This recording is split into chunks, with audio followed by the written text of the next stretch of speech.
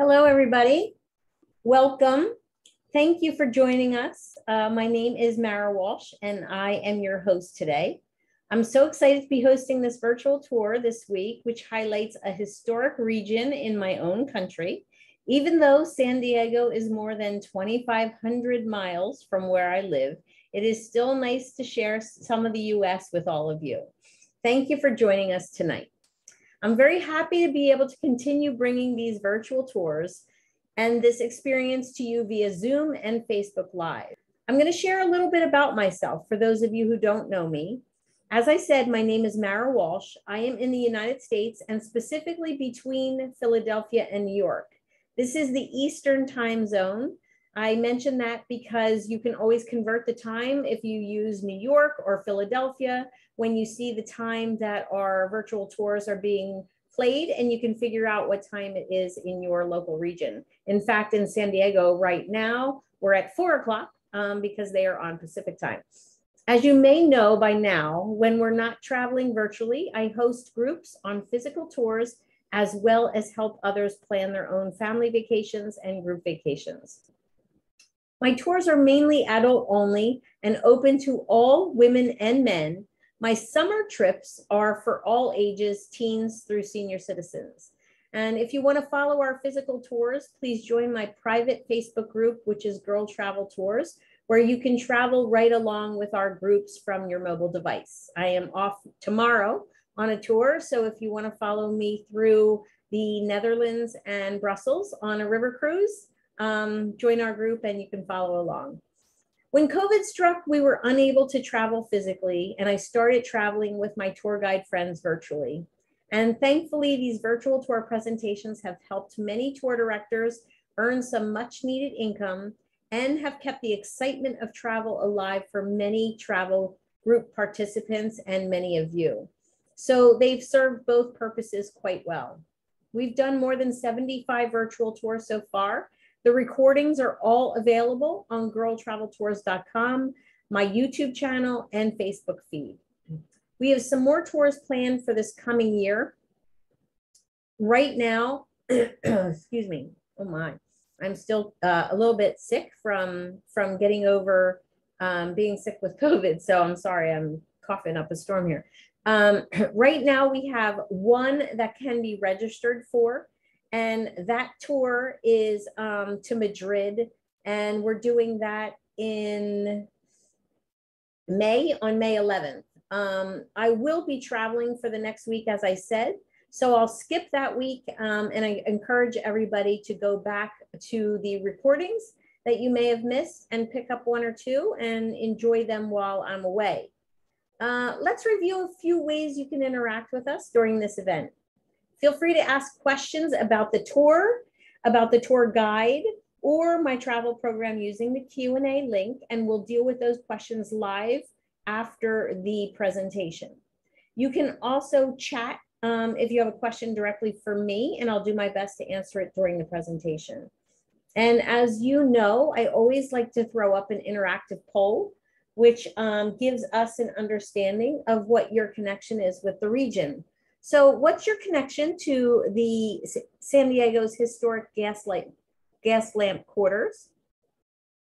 I have been and loved it. I have a trip booked. I plan to go in the future. I have no set plans, but I'm interested in the location, or I am solely interested in experiencing it virtually. So I'm going to let it go for a minute or two. It looks like we have about 65% of the people who are answering so far, and it's actually interesting to me. There's so many people that have been.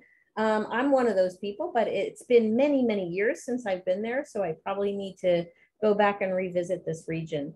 I'm going to end the poll and share the results. It looks like about 40% of the people have been, and of course loved it. Very small percent have a trip booked. I hope that changes after we go through this presentation with Jamie. And we have a lot of people who have no set plans, but they're interested in the location. So very interesting, about 40% have been and loved it. I'm stopping sharing right now, and if the poll doesn't pop down for you, you might have to hit the top button so that it goes away from your screen. Today's tour and all of our tours are set for 90 minutes plus a Q&A. So I hope you're ready for the presentation. And as you know, a tour would not be complete without a fantastic tour guide. And we have a very experienced tour guide with us today that wears many hats. Jamie not only acts as a guide in the Gaslamp Quarter, but she works for the Gaslamp Quarter Historic Foundation. So tonight, Jamie has pledged that all the proceeds of this virtual tour are going directly to the foundation. I'll share with you via chat and during the Q&A how you can leave a donation. If you appreciate this presentation and our guide's knowledge, feel free to drop a tip or donation and it will go directly to the Gaslamp Foundation. Once collected, minus the Zoom operating expenses. So today, I want to welcome Jamie to join us. Hello and welcome, Jamie. Feel free to come on your video and take the controls and share your screen. And we're ready to see the historic region of San Diego.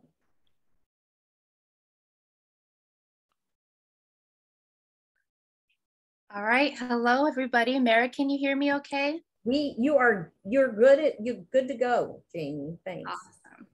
Well, thank you so much for having me. I'm really excited to be here. And thank you all so much for spending some of your time with me from wherever you are. As Mara said, my name is Jamie. I am born and raised and still living in my favorite city, San Diego, California. I also love history. I do have a BA in history and I am currently completing my certificate of specialization in Kumeyaay Native American Studies. Currently, I work for the Gaslamp Quarter Historical Foundation, and it is a nonprofit. Our mission is to preserve and protect the history, architecture, and culture of San Diego's historic downtown Gaslamp Quarter. One of the hats that I wear for the foundation is a tour guide.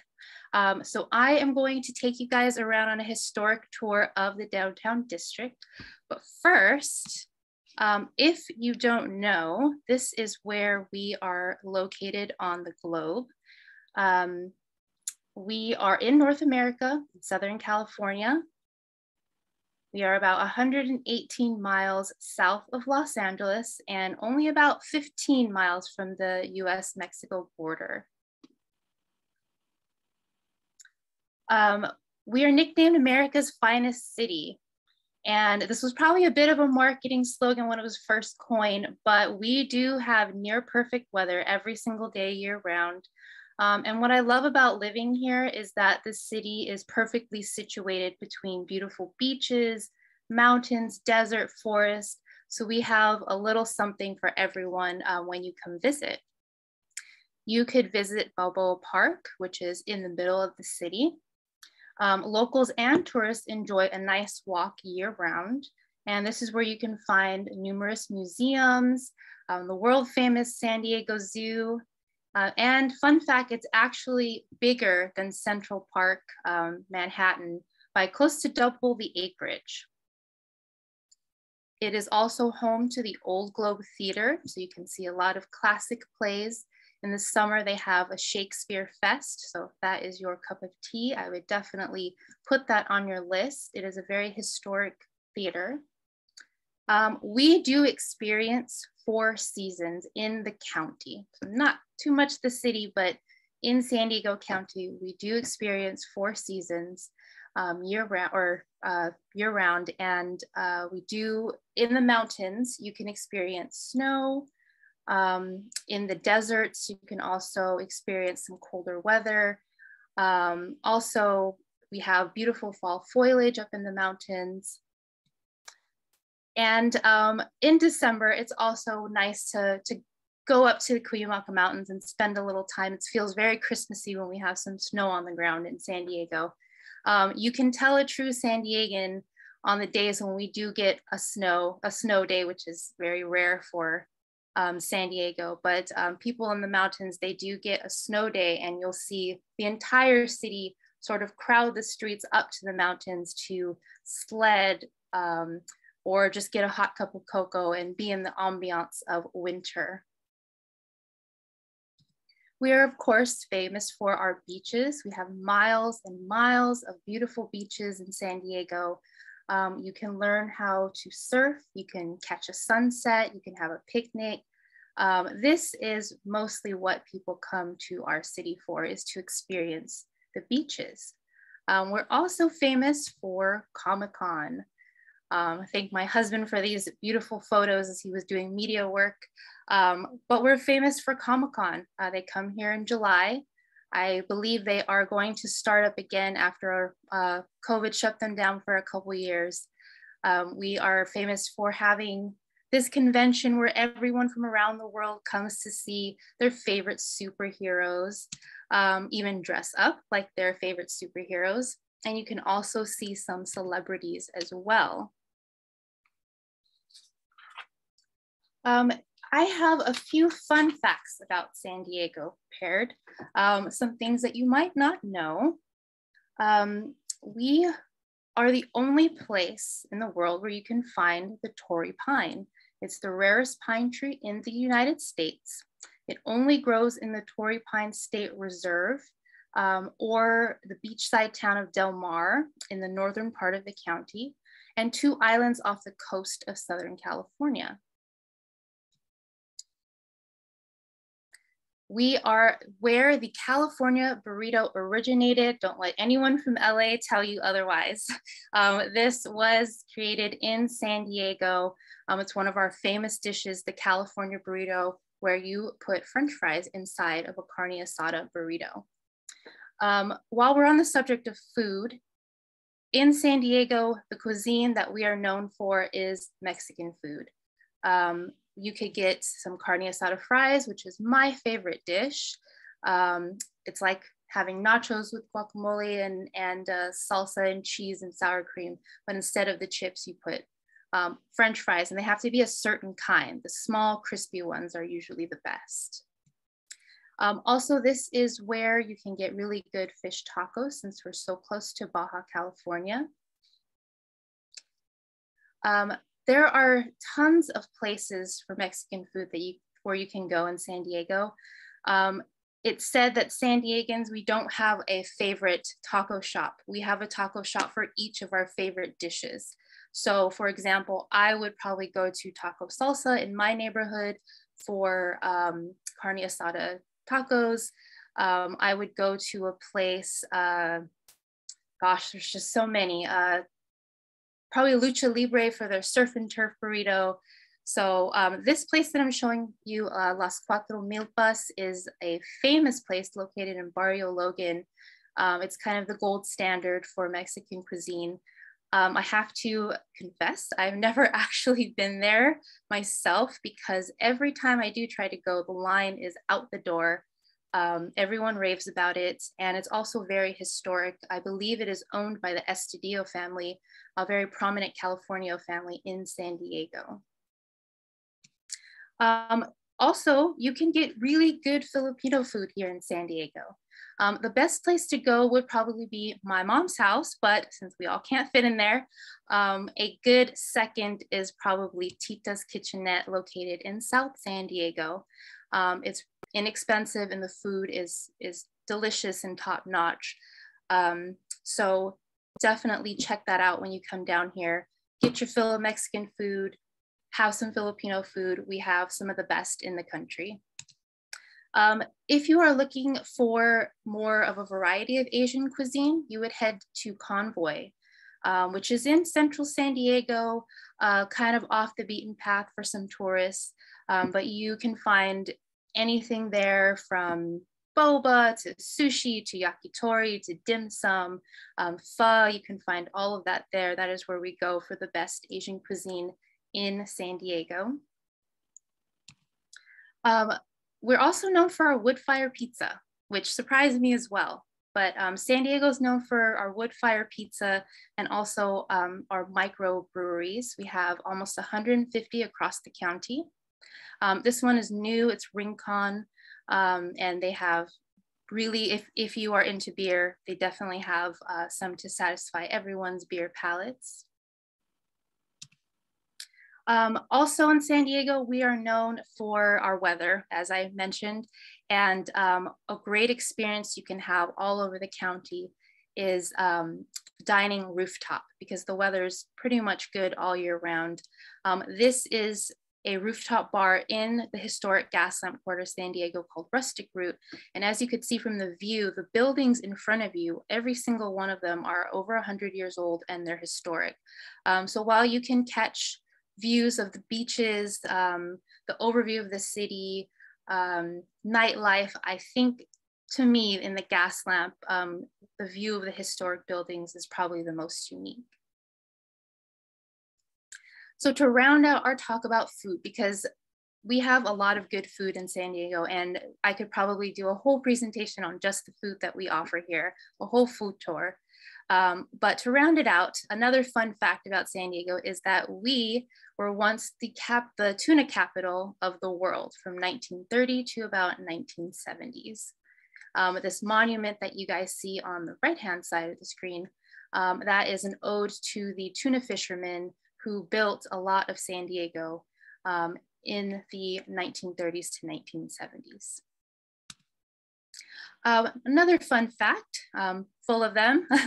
Another one is that San Diego has ties to the Wizard of Oz. So if you are a fan of the Wizard of Oz, make your way over to Coronado Island and you can see the historic home that Frank L. Baum vacationed in while he wrote many of the books in the Wizard of Oz series. And from one of the rooms up there where he was writing the Wizard of Oz, he had a view of the Hotel del Coronado, a very historic hotel built in the late 1800s. And it was said that this was his inspiration for the Emerald City in his books, The Wizard of Oz. We do have a town dog. So a lot of people don't know that about us, but we do have an official town dog. His name is Bum the dog. He came to San Diego in the late 1890s as a stowaway on a ship from San Francisco. He liked it so much that he stayed, and he was sort of known to go about on all of his adventures. In the Victorian era, it was very expensive to own a pet. So the city, or Newtown San Diego as it was known then, just took care of him. He ate at all the best restaurants. If he ate at your restaurant, there would be a sign on your restaurant that said, "Bum eats here." So it was sort of like a Michelin star. If you see from this photo, he's missing part of his right paw. He got into a fight with another dog on the train tracks. The train hit them. The other dog died, but Bum survived. And he always was sort of had that limp arm, which I guess aided him in fights that he would have. So he was known to defend himself with this little club arm. When he passed away, the children of San Diego put all their pennies together to give him a proper burial. So now we are going to delve into the history of San Diego so you can get a sense of where our downtown sort of comes into play. We are going to start from the very beginning to give you sort of a historical timeline. San Diego is Mat Kumeyaay, which means Kumeyaay land. This region is the ancestral homeland of the Kumeyaay people who have been here since the beginning, and they have cared for this land, their ancestral territory, and it spans San Diego County, Imperial County, northern Baja California, Mexico. So you can kind of see of the map where their ancestral land spans from. Many of the places in San Diego do bear some Kumeyaay names. Poway, which is a suburb of San Diego, what is originally called Pauwi, which is a place where you could find arrowheads. Jamul, which is in East County, Southeast County, San Diego. That means sweet water. And the areas around there are actually named Sweetwater. The street that I live off of is Sweetwater Road. There's also the mountains that I talked a little bit about earlier in the presentation, the Cuyamaca Mountains. It is sort of a Spanish, kind of messed it up. It's actually Equiyamac, which means place behind the clouds or place where it rains. So San Diego is obviously not a Kumeyaay name. It is a Spanish name. It's named after Saint Didacus. The first Spaniards that made a settlement here was a viceroy with Father Junipero Serra, and they established 21 missions in Alta California. The Spanish timeline went until the mid-1800s, and in 1821, Mexico gained independence from Spain, and San Diego became part of Mexico. All the missions were secularized. The land was being divided into ranchos. These photos that I have here, they are from Old Town San Diego, which is a great place to visit for really good Mexican food. A lot of history. It has one of the most haunted houses in America there, the Whaley House, but it's also a really good place to experience old San Diego's Mexican culture and sort of a lot of different types of cuisines there as well. So this is where downtown San Diego sort of comes into play. So now that you have a timeline of our history, California became a state in 1850. After the Treaty of Guadalupe Hidalgo was signed in 1848, all of this land was ceded to the Americans. So everyone in California became a Mexican citizen, or I'm sorry, a US citizen. Historically, they called the area of downtown San Diego Newtown to differentiate it from Old Town. They were very creative in those days. This is a map of where we are in San Diego. So as you could see, we're across the bay from Coronado. One of the reasons that they decided to move the sort of the center of the city to this area is because of its location by the bay. So there was a man named William Heath Davis. He came to San Diego from the Kingdom of Hawaii. He was born there in 1822. He was the son of a Boston ship trader, and his grandmother was part of King Kamehameha's royal court. So he had royal blood, and his father, I believe, was also a governor of Oahu.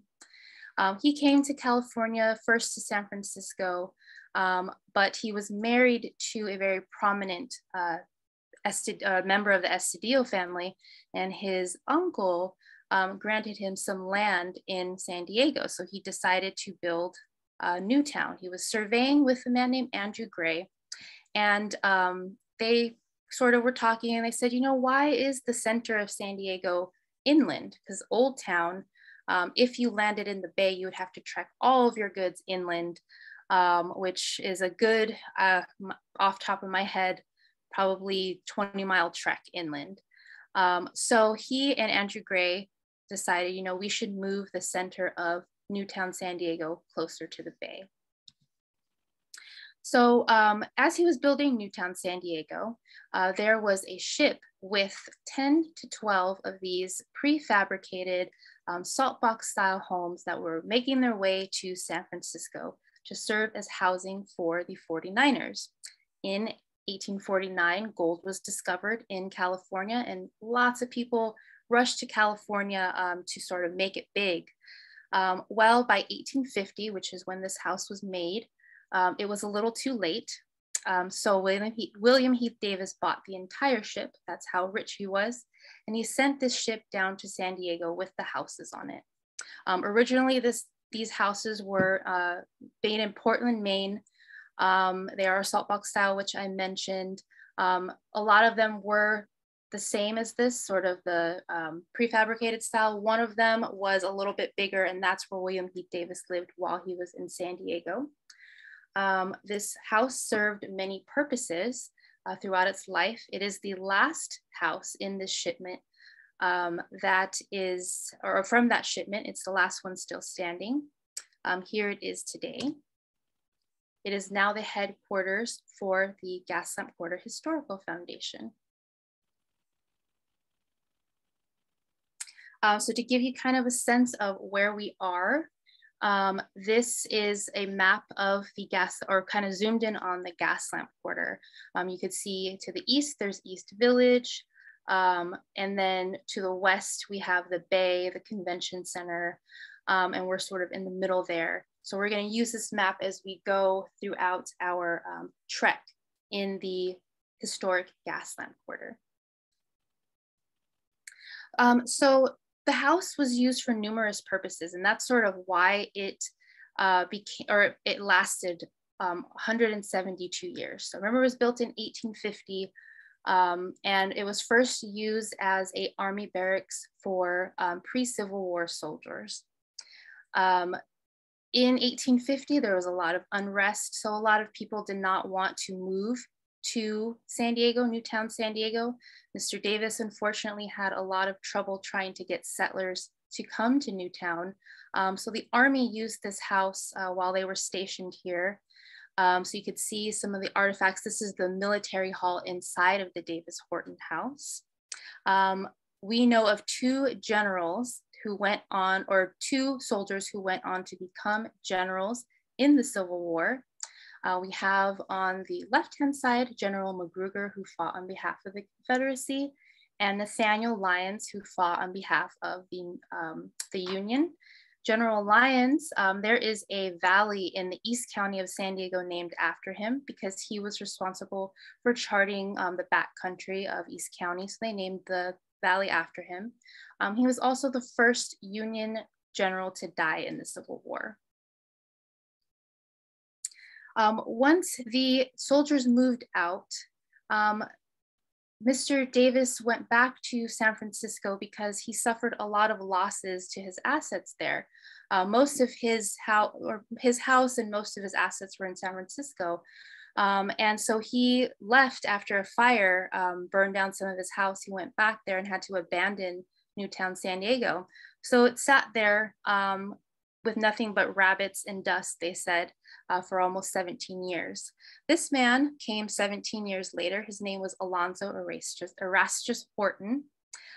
He came from the East Coast, and he first went to Wisconsin and established a town there called Hortonville. Had about 2,000 people. To this day, it still has about the same. I believe it's a little west of Green Bay. I could be wrong on that, but it's a small town in Wisconsin.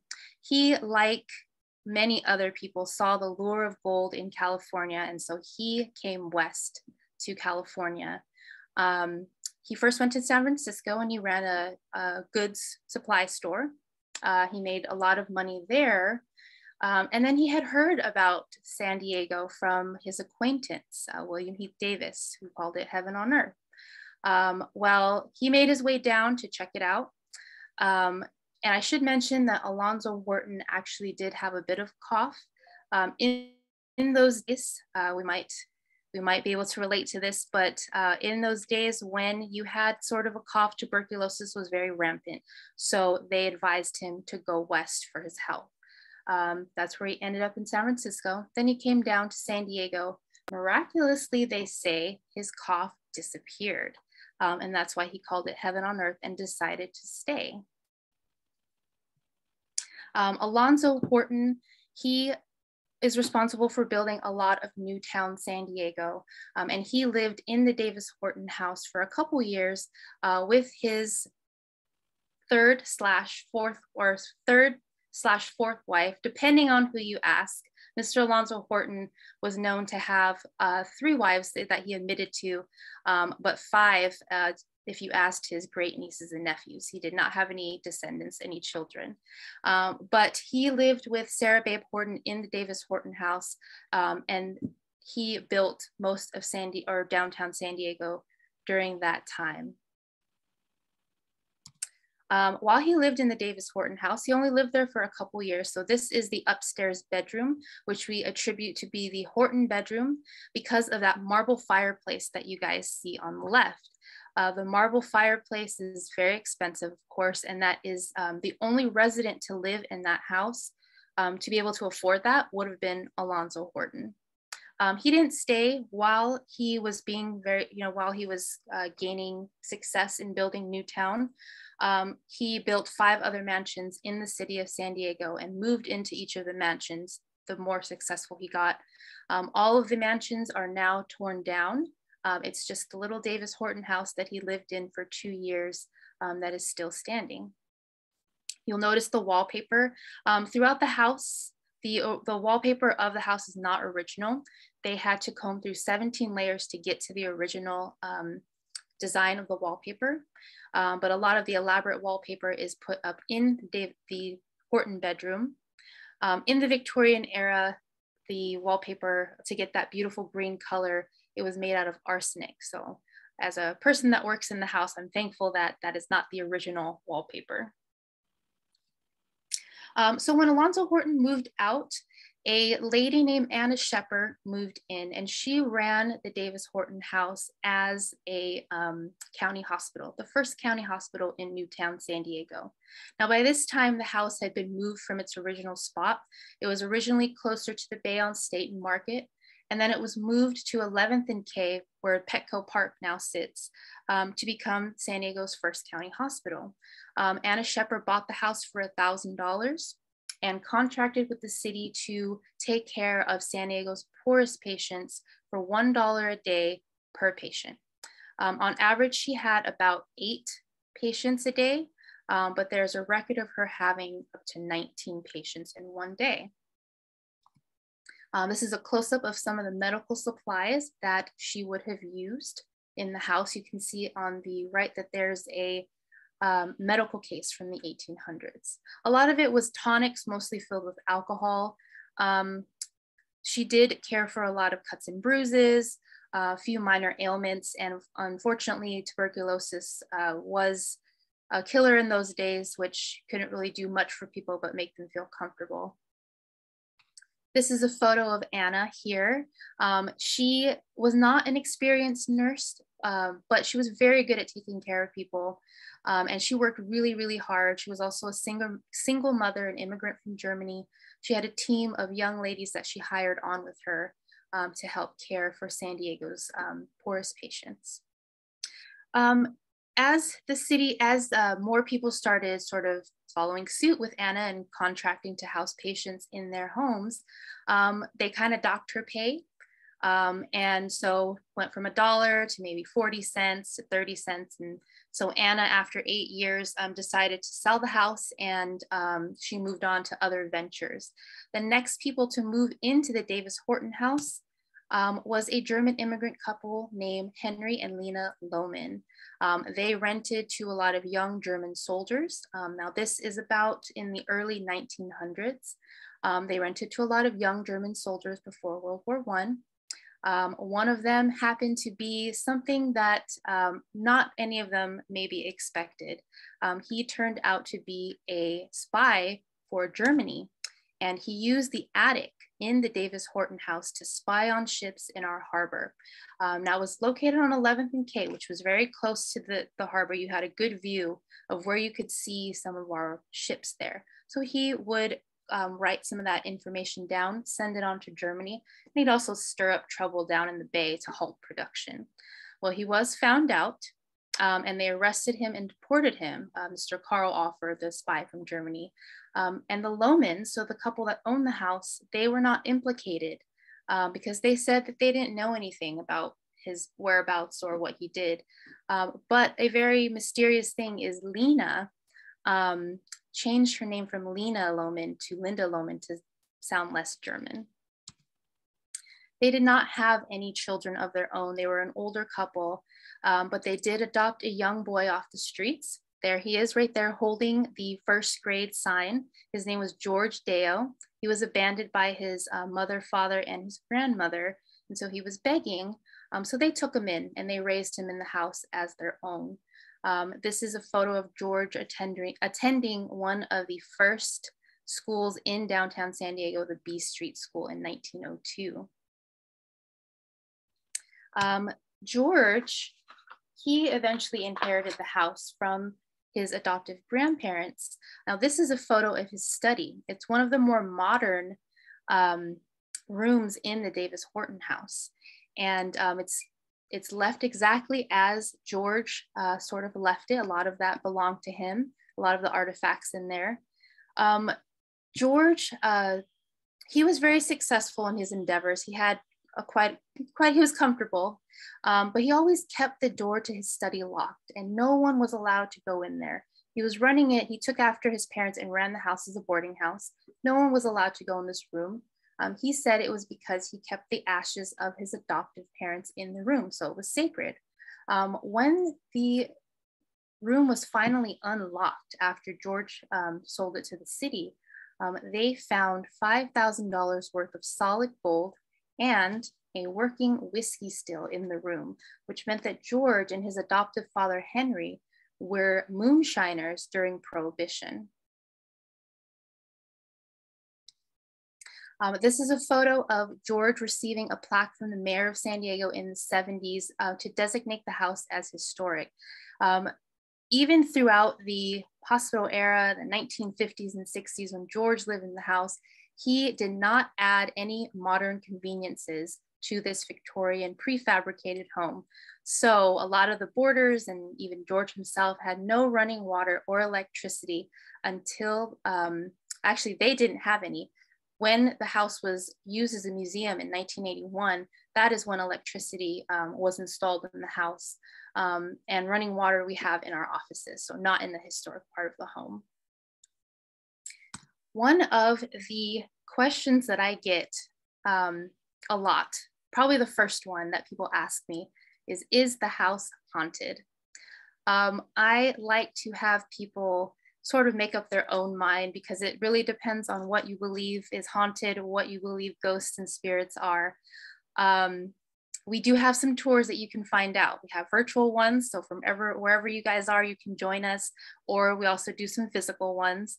That picture in the corner is me and our lovely historian, Sandy Wilhoit, conducting a candlelight tour and a paranormal investigation.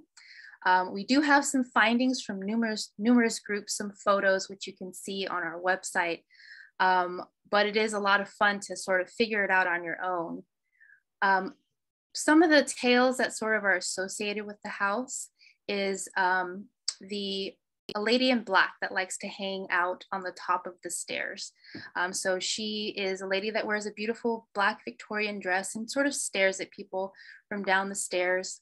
Some people have said that, or there was a group that came in and said they were following a docent who they thought was a docent dressed in a black dress up the stairs, only to ask her a question and have her disappear. A lot of people say that she often peers out the window at them.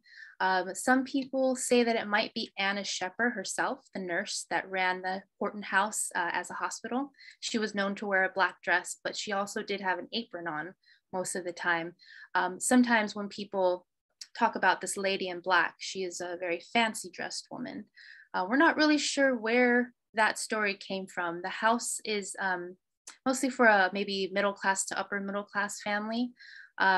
So they probably wouldn't be dressed in that fancy of an attire, but she is one of the more popular ghosts that people like to talk about when they come experience things in the house. The little cat that you see on the corner is named Midnight. She's a feral cat. We have three, or we had three, now we have two kitties that like to call the Gaslamp Museum home. It's not our choice. We take care of them, but it is their choice that they like to stay there. So they kind of stir up a little bit of folklore that with the museum being haunted as well. Sometimes at night when I walk past the museum, I see a lot of people trying to pet her and swear that she is a witch that guards the house, or anything else that people can think of. If you have had an experience in the house, we do like people to write it down in our ghost book. So what we do with this is we sort of keep it on file, and we will tell about it in some of our ghostly tales experiences. We'll read straight from the book. And we also have some recordings of people telling about their experiences as you walk through the house. So if you wanted to add an element of spookiness to your historic tour while you tour the house, definitely check out our spooky book. And also you can see a lot of people tell about their experiences online as well. I've seen numerous websites and YouTube videos of people claiming they've experienced something in the Davis Horton house. And I know you guys are all thinking you're going to ask me if I have experienced anything, because that's always the next question that comes next. I would like to say maybe. I do hear things sometimes, but I always like to tell people to keep in mind that the house is located in a very noisy part of downtown. So maybe that's what I'm hearing. Sometimes you see light effects. It's a very old Victorian house. As I said, I'll repeat again, I'd like people to make their own assumptions. So you're going to have to come visit us. Now we are going to take a tour around the historic Gaslamp Quarter, and I'm going to show you some of the buildings that sprung up during Horton's day, Horton's edition, Newtown, San Diego, and what sort of made Newtown what it is today. The first building here is the Callan Hotel, built in 1878. It was owned by a man named Tillman Burns. Tillman Burns, he owned a couple saloons in San Diego, but this one was situated right in Newtown. There were a lot of saloons that eventually popped up in Newtown. It actually, we'll talk a little bit about how it devolved into a red light district. During Till's time, he did have a lot of competition from other saloons, so he had to have sort of a gimmick to attract people to come in. He was famous for having a menagerie, which we kind of joke is the beginnings of the San Diego Zoo, but historically it wasn't. But Till was known to house a one-armed monkey, an anteater, tarantulas, numerous exotic animals and curiosities in his saloon. He was also known to have a bear named Bruin. They didn't have a lot of rules for animals in those days, so Till kept Bruin in a cage right outside of his saloon. And one day, a constable who was drunk thought it would be really funny to stick his face inside the cage of Bruin. Bruin didn't like that very much. He got really annoyed and he bit a piece of this guy's face off. So he ran down to City Hall, which I will show you guys as well. And he complained to the judge about his face. And the judge said, well, if you are dumb enough to stick your face inside the cage of a bear, I can't help you. So they threw the case out. But what it did was it sort of shed light on Tillman Burns' saloon and the complaints that people were sort of having about it. So they served him a cease and desist and ordered him to close and release all the animals. And that's exactly what he did. He was not very happy, so he closed and he released all the animals out into the Gaslamp or into Newtown. So that must have been a very crazy day, I'm sure, when that happened. You'll see here a little plaque. So if the building is historic, it'll have a little plaque that looks just like this. When Tillman Burns moved out, a Japanese couple called the Nippon Company ran this as a import-export business of Asian goods. Unfortunately, when World War II came around, they were sent to internment camps. They never got their business back. And you'll see the kanji is sort of an ode to that couple. The kanji on the Callan Hotel sign is an ode to the couple and also to the Asian district. So next to the Gaslamp Quarter, which we know Newtown as today, sits the Asian thematic district. And it is historically San Diego's Chinatown. We don't have a Chinatown like New York or San Francisco. Unfortunately, it was all sort of broken up as the years went by, but this is where many Chinese immigrants came to San Diego to make a new life in Newtown, close to Newtown, San Diego. So from 3rd to about 6th Avenues, 3rd to about 4th Avenues is where you'll see a lot of buildings that have Asian influence. This building here is the Nanking Cafe, and it was built in 1911. It is owned by the Wong family to this day. They took ownership of the building in the 1920s. They still own it, and it has continuously been an Asian restaurant. It's under new ownership today. This is a very recent photo. So we will see what they're going to open, if they're going to still stay with that theme. Next to it, so this is a little bit of details of the Nanking building. This is considered modern Victorian architecture. Next to it is the Manila Cafe. It was built a year later, and it also shows some of the Asian influence that was very popular during the Victorian era. The East was opening up to the West, so it was very fashionable to have Asian architecture or goods. The red tiles that you see at the top, this kind of gives you a sense of how big the Manila Cafe is. The tiles that you see at the top are adobe tiles. So a lot of the materials in downtown San Diego were all shipped in from the East Coast. There was not a lot of materials to build American style buildings. So a lot of them were shipped in from the East Coast. These adobe tiles, a lot of the buildings from old San Diego are made out of adobe. So that sort of shows that we were veering away from importing everything and starting to become our own city using materials made here. A little bit down the street, I'll give you guys a map of where we are once we sort of veer away from the house. We are still close to where the Davis Horton house is. We're just around the corner. This is the Grand Pacific building. It's a classic Victorian building. One of the only ones that's in its original spot. So a lot of the buildings in the Gaslamp Quarter were moved. This one is in its original spot. It was built in 1887. It did house numerous businesses and hotels, but it was famous for being the helping hand mission in the 1890s. This was sort of a time, downtown San Diego experienced a lot of booms and busts. So a lot of people would flood in, the real estate would go down, people would move out, and then they would come back in. Horton was a very big, I guess, cheerleader, you could say, of the railroad coming to San Diego. So he promised that the railroad would come. He invested a lot of money in it. And so people started to come to San Diego to settle. A lot of the Chinese immigrants came to help build the railroad.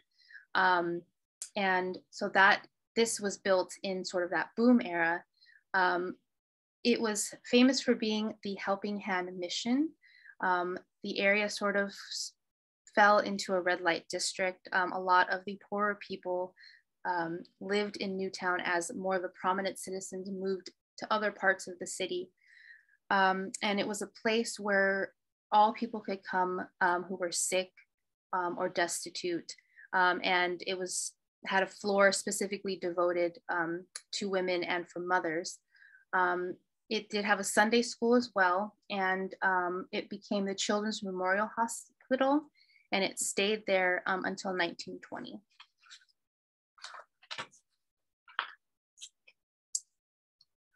There are some of the details of the building here. It is classic Victorian architecture, one of the more prominent buildings in the Gaslamp. Now it's a steakhouse. So you could see a lot of the businesses in the Gaslamp Quarter sort of are being repurposed for different things to save all the history.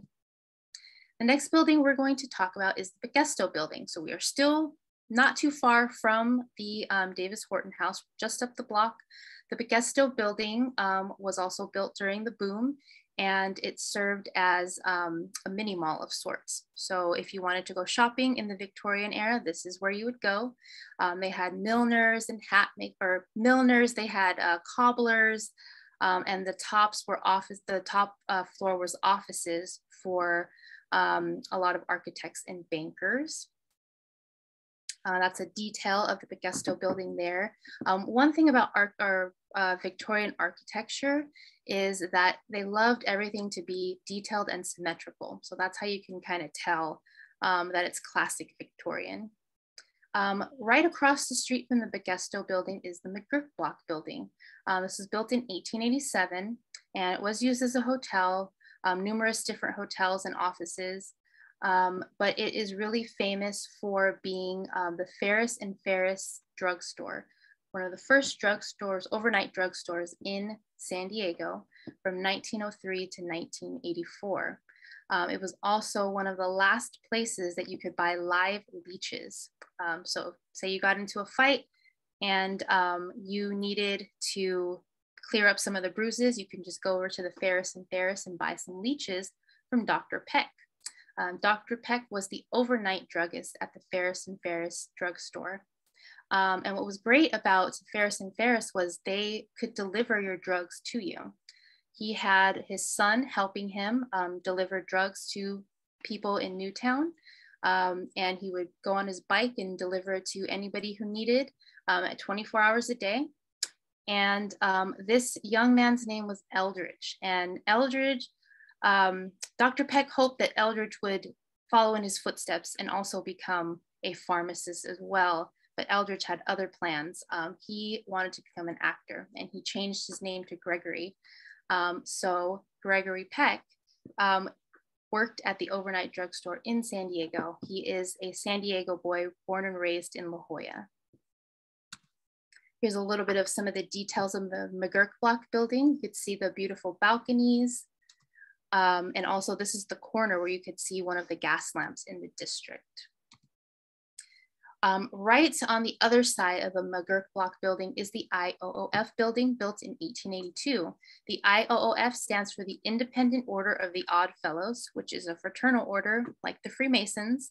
In fact, they shared this building until 1910, when the Freemasons got their own building, which is now the Scottish Rite Center in Mission Valley.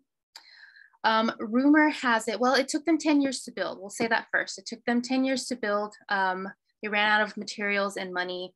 When they finally laid the cornerstone, it had a casket, which is a very Independent Order of the Odd Fellows thing to do. And it had a lot of artifacts and also a stone from Solomon's Temple. They are one of the first fraternal orders to allow women to join as well. The rumor has it of this building is that King Kalakaua from the Kingdom of Hawaii was on his world tour, and he stopped in San Diego, went to the IOF building, and they had a parade for him because he was a Freemason. Well, he sat in one of those windows there, and he happened to catch a cold. And by the time he went to San Francisco, he died of pneumonia. That is the rumor for this building here. This is a little bit of detail of the IOF building if you were staring at it straight on. So here's a map of where we are now. The first red dot in the middle of where it says Gaslamp Quarter up the top, that is where the Davis Horton house is on 4th and Island. We sort of turned onto 5th, and now we're at the corner of 5th and Market. And that is where most of the buildings that I talked about are now. We are going to go up the street just a little bit to the Yuma building. The Yuma building is one of the most beautiful buildings in the Gaslamp Quarter. As you can see on the right-hand side, that is the McGurk Block. So right next to it is the Yuma building. The Yuma building is one of the first brick structures built in downtown San Diego. The name Yuma is not, or where it got its name to me is not terribly interesting, but it was commissioned for a man named Captain Wilcox, who was given the task of charting our False Bay, which we now call Mission Bay. So he was given this building as a place to live. He was from Yuma, and he dragged his wife out to San Diego. She finished the build, or commissioning the building. It is a beautiful townhouse inside. Mr. Wilcox died before the completion of the building, and Mrs. Wilcox eventually went back to Yuma. So that's where the name comes from, but its notoriety comes from the early 1900s during the Great Raid of 1912. So here's a little bit of detail of the top of the Yuma building. You could see the two spurs up top there. So in the early 1900s, the Gaslamp, or the Newtown, as it was called then, sort of fell into a red light district, which they named the Stingery, because it was easier to get stung by vice in the Stingery district than it was to get stung by vice with the many stingrays in our bay. So there were numerous saloons, numerous brothels that you could enjoy if you were coming to the red light district in San Diego. It was said that we rivaled the Barbary Coast of San Francisco. So the Yuma building, during the Great Raid of 1912, this is the interior that you guys could see if you're looking out. This sign says, you are responsible for your own safety, because it was a very dangerous area during that time. Raids happened all the time in the red light district in the Stingery, but a lot of the times the madames or the saloon keepers would get sort of a warning. In this day, November of 1912, no one was warned, and a huge raid took place in the Stingery, aka Newtown. They arrested 138 women of the night. They lined them all up in front of the Yuma building, and they were given two choices. The first one was you could take a ticket, march on down to the train station, take a ticket, and get out of the city. The second one was, if you work for us, we'll get you back on your feet and you can sort of leave that life behind. 136 women chose to take that ticket out of town. And of course, they weren't stupid. The city was paying for it, so they bought a round trip ticket. A lot of them left the city for a while, and once sort of people started forgetting about that whole fiasco, a lot of them came back. But instead of being sort of condensed into the red light district, they sort of spread throughout the city. The two ladies that took the city up on their offer, one of them was deemed insane, and the other lady changed her mind, and nobody knows what happened to them after that. The reason they were wanting to clean the district up is because they were getting ready for the Panama Exposition, which is now where Balboa Park is located. So a lot of those buildings were for the Panama Exposition. The Panama Canal was opening. And when you invite a lot of dignitaries and royalty to your city, you don't want them to see your red light district. And that's what prompted them to do the Great Raid of 1912. So now we are going to go a little bit up the street on 5th, and we are going to see San Diego's Old City Hall. The Old City Hall of San Diego was built during the boom time, the 1890s, and it was first started off as one-story building, and then they moved all of the city records into this building. The rumor has it that in the dead of the night, the records were stolen from Old Town San Diego. So remember, we talked that there was a lot of resistance from people in Old Town not wanting to come to Newtown. But in the dead of the night, the city records were stolen and brought to the Old City Hall. And that sort of forced a lot of people from Old Town to move into Newtown. And it made Newtown the center of the city. The other floors were built. Eventually, they moved the county jail in there, the police headquarters, and the San Diego Library, which was seen over by Alonzo Horton's fifth wife, Lydia Horton. She knew that San Diego was getting a little too big for that library in the upper floors of the city hall. So what she did was she wrote to a man named Andrew Carnegie, and she asked him for $50,000 to build a new library in San Diego. He wrote her back with a check for $50,000, and we got the first Carnegie grant west of the Mississippi. So we moved out of the City Hall building, and now the Carnegie building no longer exists. Unfortunately, it was torn down during redevelopment, but now we have our famous East Village Library, about a 15-minute walk from this old City Hall.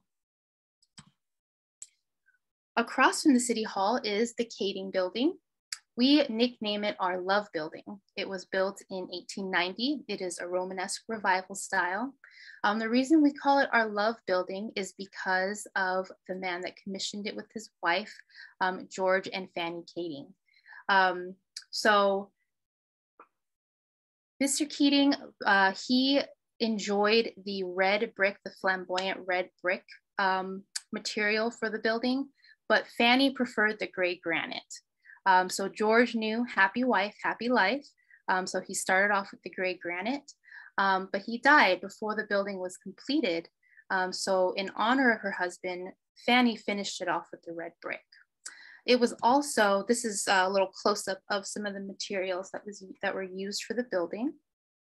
It's now a hotel, but unfortunately, it is not open since COVID. So it's empty at the moment. So we also call it our love building because Jim and Ingrid Croce opened their restaurant, Croce's, here. Jim and Ingrid moved here in the 1970s and they moved to downtown San Diego. They were looking for a place to have a meal and listen to some wonderful music, just like they did where they lived in the East Coast. Unfortunately, they couldn't find anything because during that time, downtown San Diego was not a place that you would venture to. It had a lot of porno theaters, a lot of places of loot. Even as a kid in the 1990s, I was not allowed to go visit the Gaslamp. So they couldn't find anything that worth seeing. And Jim and Ingrid passed by the Keating building and they said, you know, it would be nice if we could find a place that we could welcome people and play live music and have a nice place to eat. So unfortunately, as they didn't see this dream come to fruition, the next month, Jim went to a gig and he boarded a plane to come home and the plane crashed. So Jim Croce passed away. As Ingrid was walking in downtown after he passed away, she saw that this building was up for lease and she decided to open Croce's restaurant here. They were very successful for many years. It was exactly what they had dreamed it was, a place that you could listen to live music and get really good food. Their son also played a little bit of live music there as well. And I dug up these photos from many years ago when I went to go visit Croce's, and it was indeed a wonderful place to listen to music and enjoy downtown San Diego.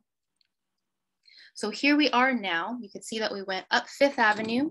We're going to continue up Fifth Avenue in the Gaslamp. I didn't mention that the Gaslamp is about 15 and a half blocks from 4th, 5th, and 6th. We are now in the middle, the most historic vein, the most historic street in the Gaslamp Quarter, which is 5th Avenue. So we're going to continue going up. This building is the Louis Bank of Commerce, built in 1888, and it is nicknamed the Queen of the Gaslamp Quarter.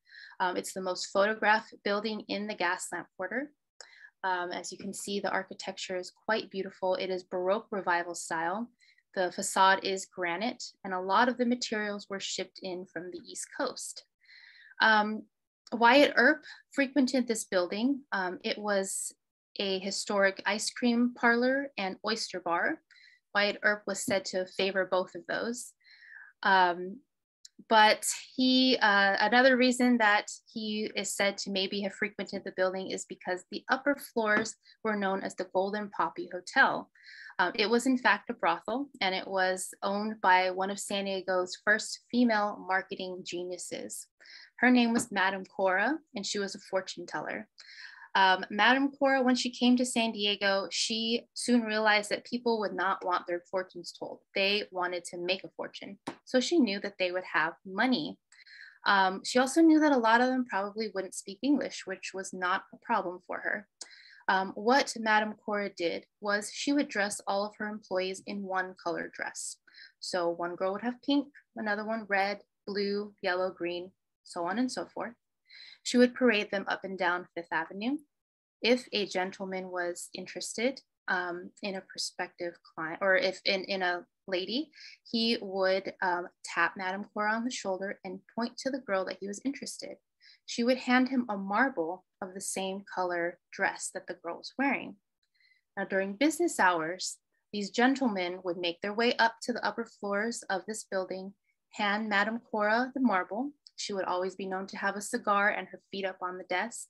She would take the marble, point to the room that the girl was in. The door was the same color as the marble. He would open the door and there would be the girl in the same color dress. So as you can see, no words ever had to be spoken. The name comes from Isidore Louis, who commissioned the building along with the Bank of Commerce. So that's where that name comes from.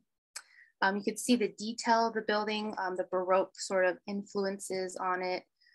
These are the two towers there. I don't know if anything's in there at the moment. The only business in there now is an architectural firm and a nightclub that uses the basement. So we're gonna make our way around the corner. This is the U.S. Grant Hotel, and it was commissioned in 1910 by Ulysses S. Grant, his wife and son, actually. That's where the name comes from. I mention it because this is the site of Alonzo Horton's historic hotel. When Alonzo was building a lot of Newtown San Diego, he knew people would pour in and want to experience it. So he built a hotel for tourists. And so the original hotel that sat where the U.S. Grant is was Horton House Hotel. A little fun fact about Horton House Hotel was it is ADA, or it was ADA certified.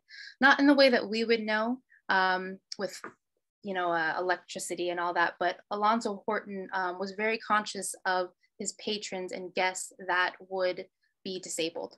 So he fixated everything to accommodate people of all abilities. Down the street is the Balboa Theater. This is in the Spanish Revival architecture. It mirrors the train station down the street, and it gets its fame because in that era, the 1920s, people were really obsessed with the Spanish Revival architecture. It was a vaudeville theater as well as a silent movie theater. And when they opened in 1924, they welcomed numerous celebrities, as well as supposedly what was the most funniest man in the world. I still cannot find his name, so that is a mystery, but he came to San Diego to open the Balboa Theater in the 1920s. And that is a detail shot. If you're looking from this angle, you could see the Keating building in the corner. So we're gonna go down the street to the Golden West Hotel. The Golden West Hotel was built in the early 1900s, and it was designed by Frank Lloyd Wright's son. And also there was influences from the apprentice of the man that built the Mount Rushmore. So you can see some of the details here. The little figures in the uppermost corner are supposed to represent workers. So this building was commissioned by John D. Spreckles to serve as housing for the people that will help build his real estate. It was a place that they could live while they were working, and those figures were supposed to represent them. But a lot of people say that it sort of resembles Elvis Presley. I will let you be the judge of that. So now we are coming down the street to the Ideal Hotel. The Ideal Hotel is still a hotel. It's actually gosh, I can't think of the name now. You could still stay there. It's a hostel, that's the word. It was built in 1912 in anticipation for the Panama Exposition. But what's really special about it is it was co-owned by a lady named Anna Brown, who was an African-American lady. She was a very prominent businesswoman in that era, the early 1900s in downtown San Diego. This hotel was opened specifically for people of color. And it always has been sort of a place where many cultures can come together. It also housed one of the first Chinese restaurants in downtown San Diego. The historic Simmons Hotel also has some history with the historic African-American district in downtown San Diego. It's located kind of off on 6th Avenue, but it's worth mentioning because of this history that goes together, that these hotels catered to people of color in downtown San Diego. Now we're gonna go down the street to another most photographed building in the Gaslamp. This is the Horton Grand Hotel. It is actually two historic hotels put together. So when people ask me when it was built, I always say the 1880s and the 1980s. We're gonna take a look at the right-hand side. That is the Brooklyn Kale Sadlery Hotel. The Brooklyn Kale Sadlery Hotel was sort of a Victorian cowboy hotel. And it was more of a casual sort of atmosphere. It was a place where you could ride into town, and if your horse needed to be taken care of, you could get new hooves, you can get your horse a brush. That is what the bottom floor was used for, and the top was hotel rooms. Wyatt Earp and his wife Josie lived in this hotel while they were living in San Diego. This is Sunshine. He is in the lobby of the Brooklyn Kale side of the hotel. He is an homage to the old saddlery. His hair is from historic police horses, but his body is paper mache, so don't worry, it's not a weird taxidermy statue, but the hair is from historic horses of the Victorian era. On the other side is, the Grand Hotel. The Grand Hotel was the more fancy side of the Horton Grand Hotel, and it was modeled after the Innsbruck Inn of Austria. The Grand Hotel has some beautiful details. One of the original details of the Grand side is this beautiful oak staircase, and it spans, I believe, 4 floors. This is the second floor view of the oak staircase. And here's an overview from the top floor. So in the 1980s, San Diego experienced sort of a redevelopment. And these 2 buildings, these 2 historic buildings, the Brooklyn Kale Saddlery and the Grand, were set to be demolished. People in the city did not like that very much. They wanted to save these buildings. So the city of San Diego made them a deal. They said, we will sell these buildings to whoever for $1 a piece, but you have to move them. So where they're located today is not the original spot to where these 2 hotels stand. They were moved to make way for Horton Plaza and newer buildings in San Diego. The man that bought it, Dan Pearson, he did buy them for $1 a piece, but he had nowhere to put them.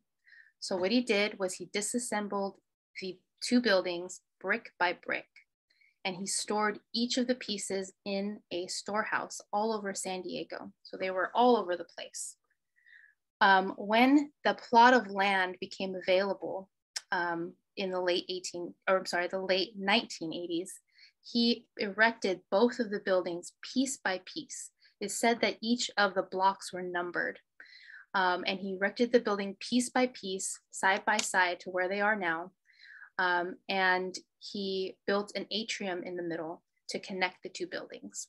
So that's why when people ask me what year it was built or the era it was built, I always give them the 2 different dates. So now I'm going to give you sort of a sense of where we are in the Gaslamp.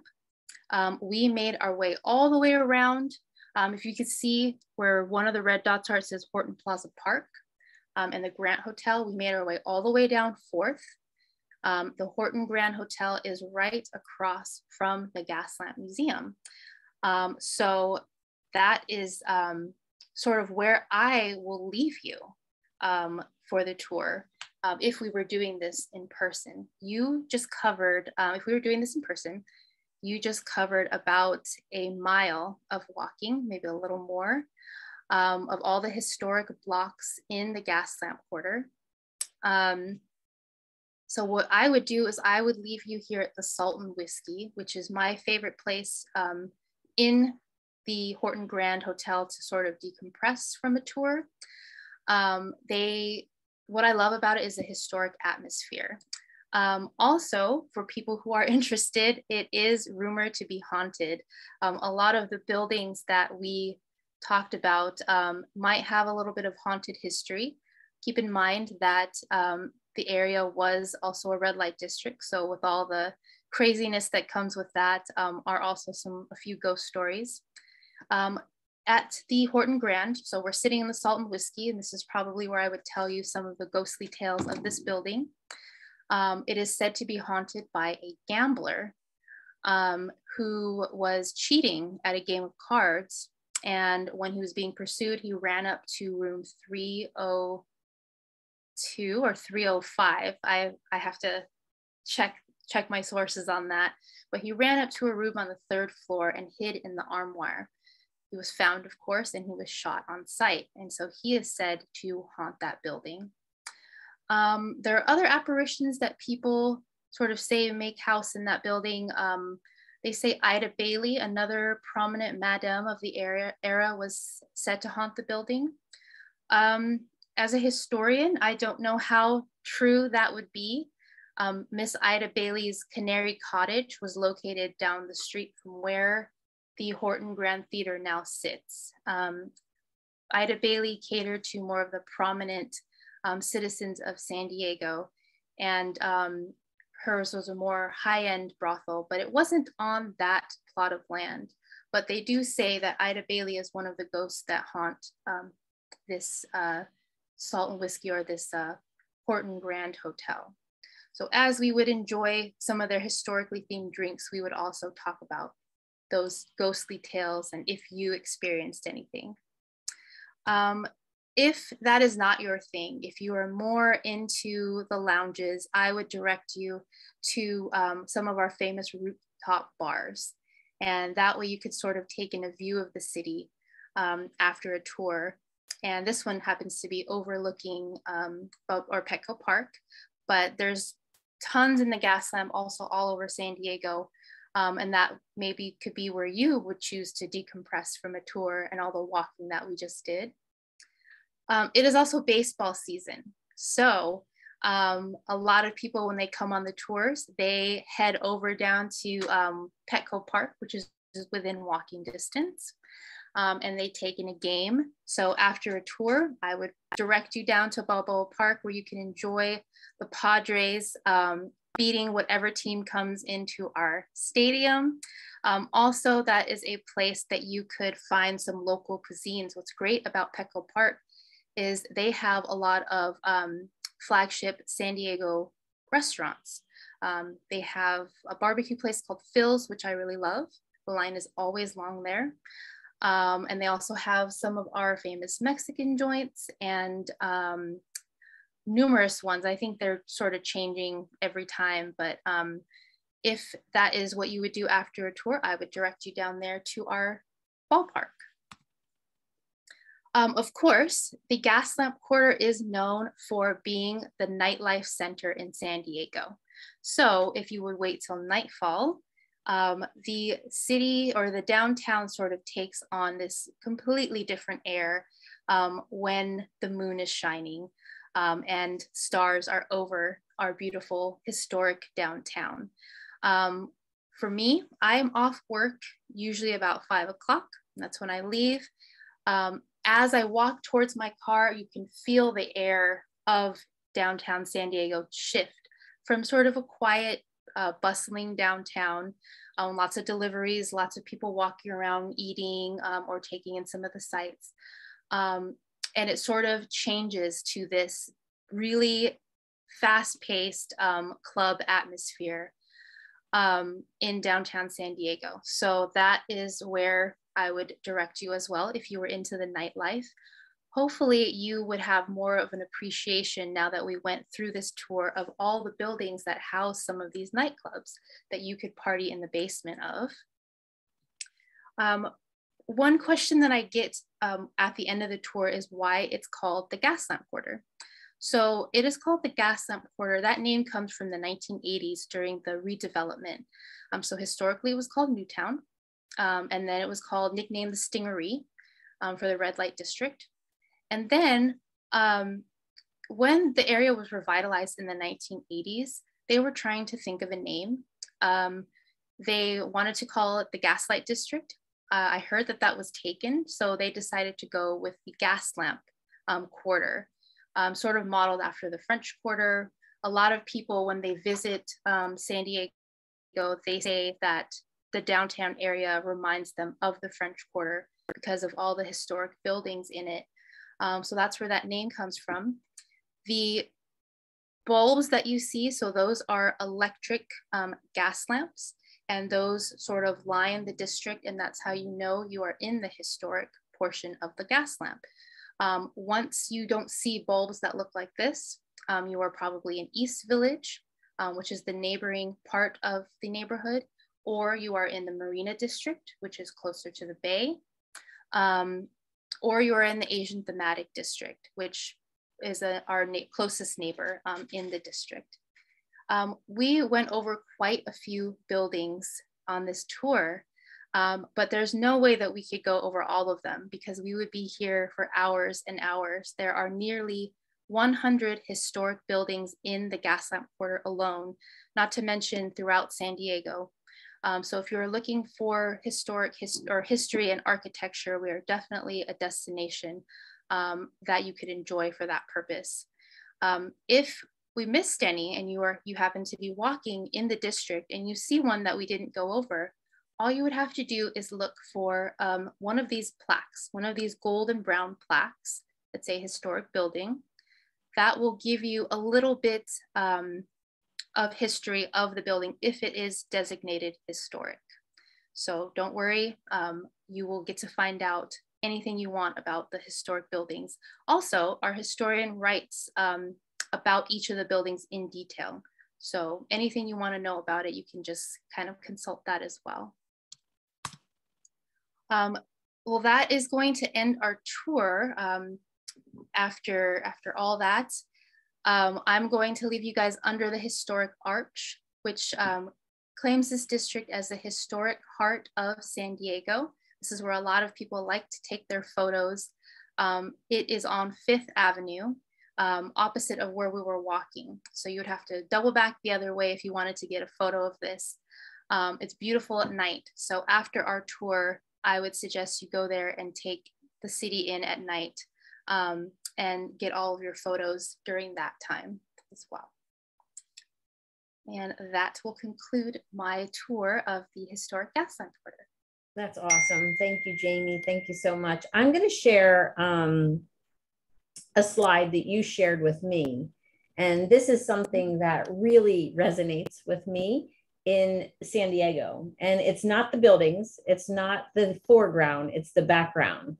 That sky is the sky you see 24/7 every day, it seems, in San Diego. And it's just so unusual to see that in a, I mean, that's what struck me about the region of where you live, is that every day you wake up and you see clear blue skies. It's almost like a painting and not a reality.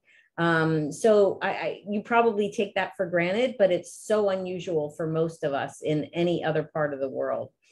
It's really interesting. Obviously, the historic part of it, very interesting. I just wanted to share that with everybody because I know that, you know, that's something that you just don't. It's stunning. It's absolutely stunning.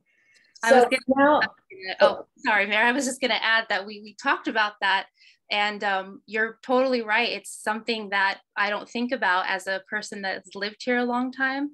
What we get excited about, you can tell a true San Diegan, is when it rains. All of us just stop what we're doing and look out the window. So it's like snow for some, right? Well, that beautiful blue sky is just an amazing treat. So now's our time to go to the Q&A. As everybody will see, and if you missed my introduction, Jamie has graciously decided to donate all of the tips that are left for donations, and they will all go to the Gaslamp Quarter Historical Foundation. So if you are going to leave a tip today, please know that she is just going to donate that right back to the nonprofit that she works for. So I encourage those tips to come in through Venmo, PayPal. My website has a secure credit card mechanism. And so please know that we're going to go to Q&A now.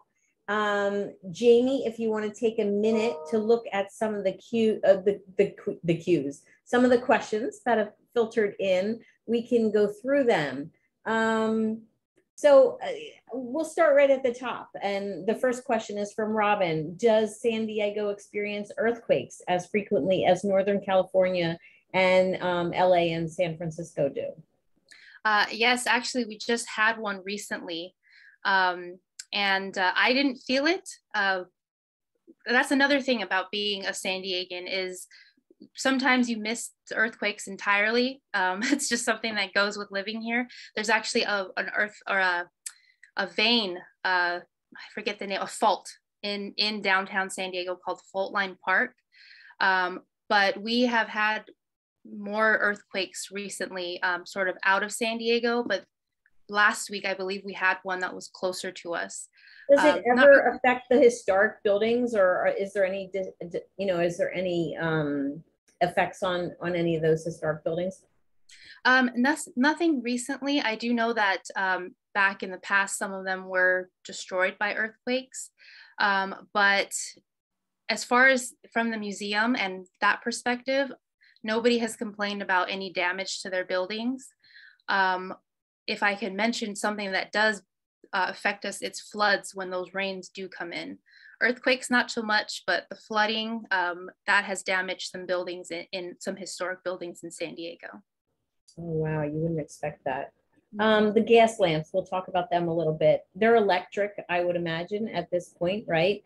Yes. Was it very common for gas lamps in history in this area? I would assume that's why it was named that.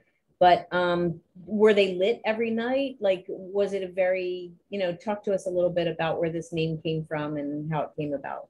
Sure.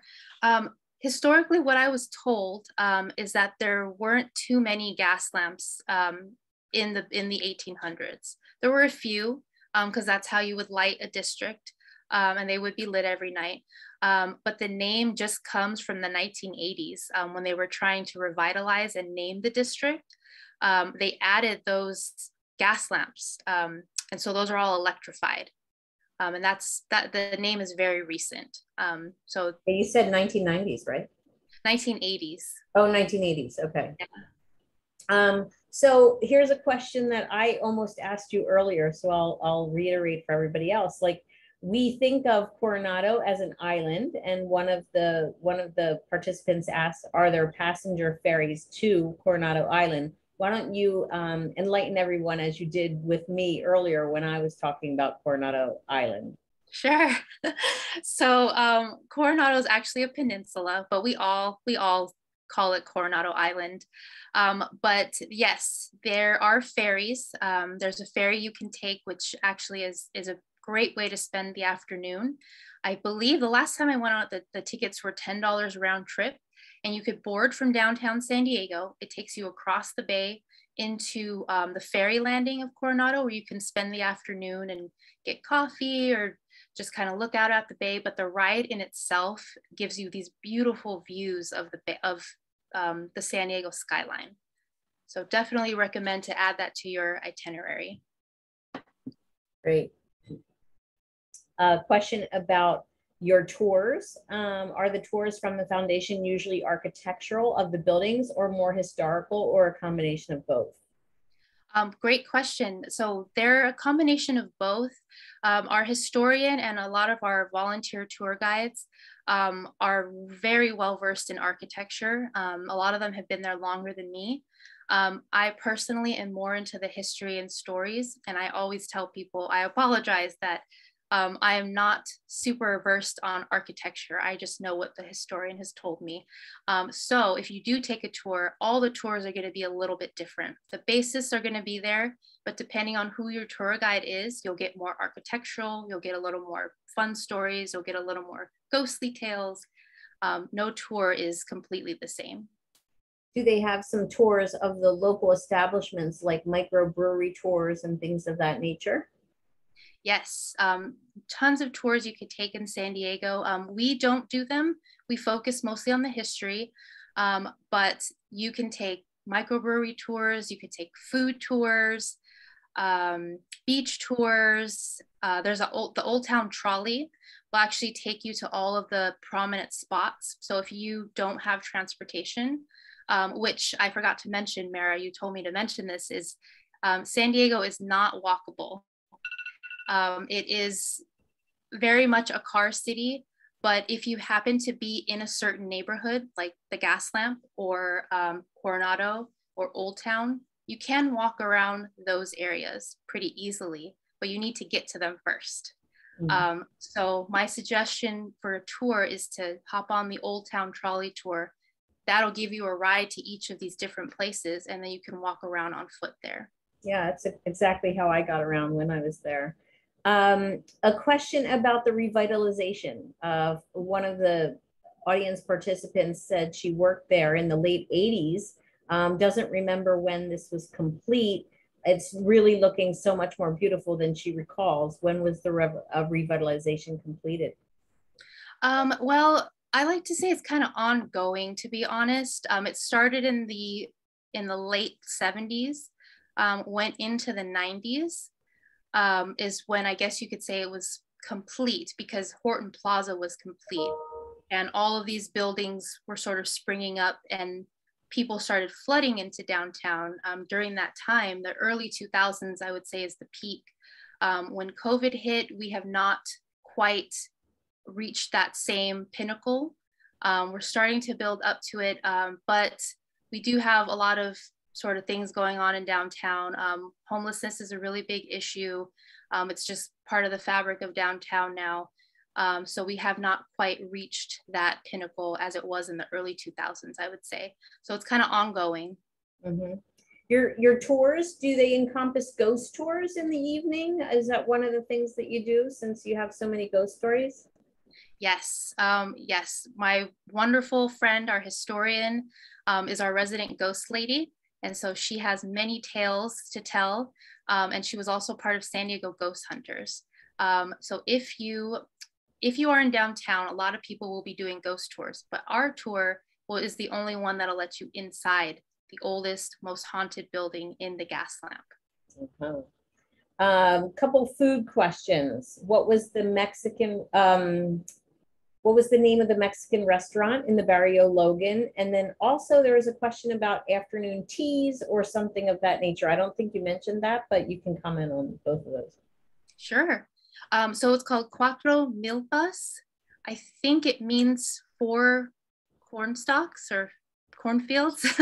I could be wrong though. Spanish is not, I don't know too well, but Cuatro Milpas in Barrio Logan is very famous. And I mentioned that I haven't been there myself because the line is always out the door. There's never a time where it's not busy.